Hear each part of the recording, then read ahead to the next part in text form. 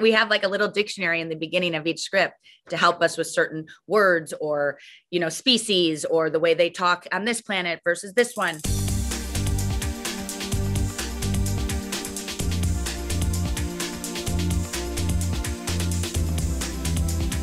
Anne and Jessica, congratulations on the new season of the Orville. Thank you.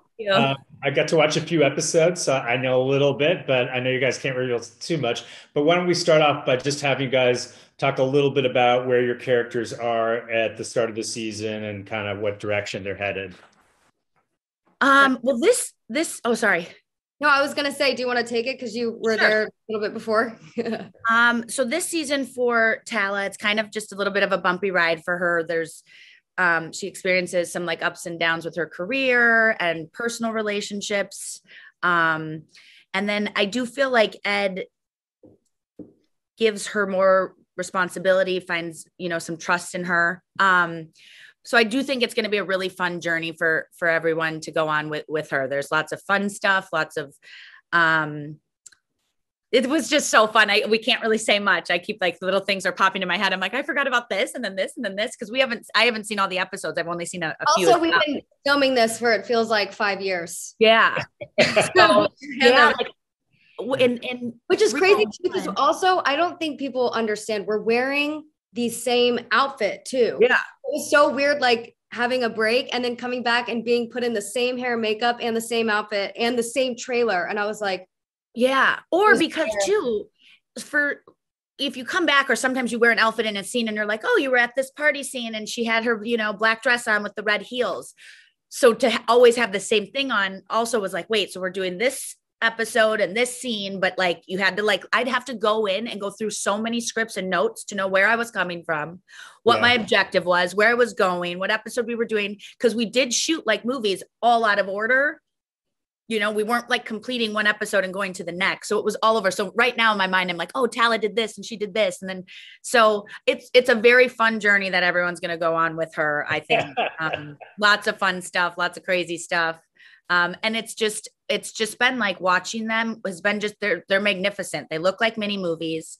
And just even having, Anne come on and her storyline and what she brings to the table was just like beautiful and amazing. I'm just really excited for everyone. And I'm excited. We've been working so hard. And the writing is brilliant.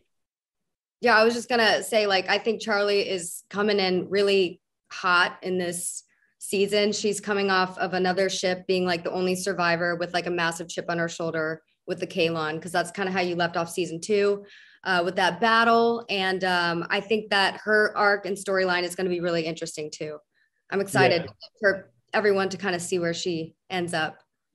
It does seem like a really fun, like it must have been a really fun set to be on, to work with that cast and so many talented people. I know you can't really reveal a lot of plot details, but if you maybe something that happened off screen or on the set behind the scenes, if you can talk about, maybe a moment or an experience with another castmate or someone else that kind of will be the thing that you remember looking back at this experience. All I think about when you say that is Scott and Seth doing that game where they would play different soundtrack movies and have to guess what movie it was from. What movie it's from. They did that. They've been doing that since I've been there. Yeah. And they are so good at it. I know, it's crazy. Random.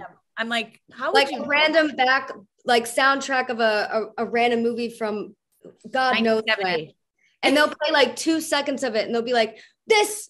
I got it. And I'm like, what?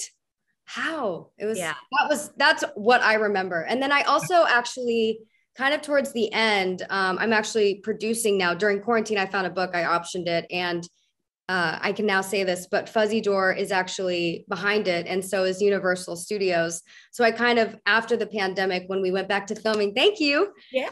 After we went back, I took a lot more time behind, like in the video village room. Like I was mainly back there watching and seeing John at work and seeing the DP and how everything kind of is working together.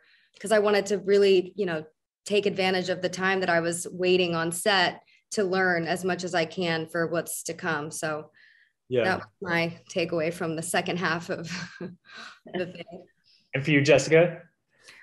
There's so many things. I mean, my character getting into talent, hair and makeup in the morning I was always really one of the first there. And just being in that trailer and transforming into Tala was such an experience for me. And also a nice little nap time in the morning. I found it so like relaxing.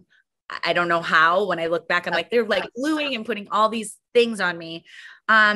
So I had a lot of moments in becoming her in the trailer. And then we, you know, a lot of times once we got to the set, we didn't really go back to our trailers too much because it was always a constant, we were just moving and grooving. Like we were always really trying to get as much done as we possibly could, obviously. But little things like them playing that game was funny. We just had a really good chemistry between everyone. A lot of laughs.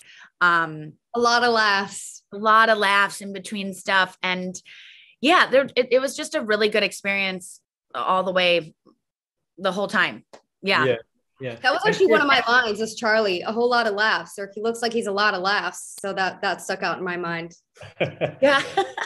I'm curious about your experience working with Seth MacFarlane, and, you know, did he give you direction specifically about your characters, or, you know, maybe career advice, or just like share a little bit of flavor about what it's like to work with him? You know, he wears so many hats on this show, so it must be really interesting to interface with him in all these different ways. Yeah, you could really tell that this was like his baby. Like he loves this show so much and is very particular with each and every character. And everyone has such a individuality about their character and their storyline. And you can tell that he was very in tune with that each day on set. So any question or any direction would be very attuned to like each and every character in a different way. For sure. His vision and wearing as many hats as he did, from writing, directing, starring, also having, you know, he was still doing Family Guy and really being the captain of our ship. On the show and off. He really wore all these hats in a very like, he has a calmness to how he directs. He has a vision that's very specific. He is fun to be around, very professional. He just really, when you work with him, you're like, okay, I understand why you are where you are in your career, because you just know how to do it. I'm like literally just trying to like play Tala, be a mom, do a couple other things. And I'm like, he really respected, sorry, I was just going to jump in. There was a time when like our day had run really long and we still had every day scene. Like, yeah, we went really long, but there was like still a massive scene that, you know, as an actor, you're like gearing up for all day. And he never, he would always be like, you know what, if this is a big scene, we'll just put it to another day. I don't want my actors tired.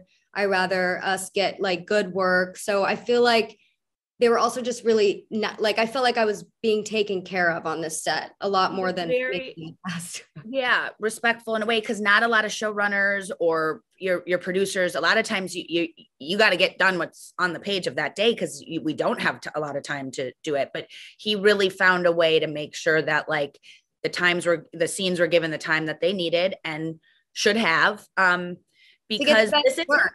And it shows like this show is going to show that we took the time in every single way. We didn't cut corners. It was very, and it's worth it. It's worth the wait. But with that, this isn't also like a show. And when I say this, it doesn't mean that when you do a scene like this, it's any less work. It's just a very different type of way to work and bring these scenes to life, because there is so much on green screen and the eye lines are different. When you walk on the spaceship, it's not like you're going and sitting on, you know, your neighbor's couch in your show. You're going on a spaceship and everyone has different eye lines for every different angle. And the dialogue is very different than just your, you know, human English talking on a couch or at a park or at a coffee shop. You know, we're talking there. We have like a little dictionary in the beginning of each script to help us with certain words or, you know, species or the way they talk on this planet versus this one. So there's a lot of different things than just, you know, playing our characters and delivering the lines. There's a lot more, and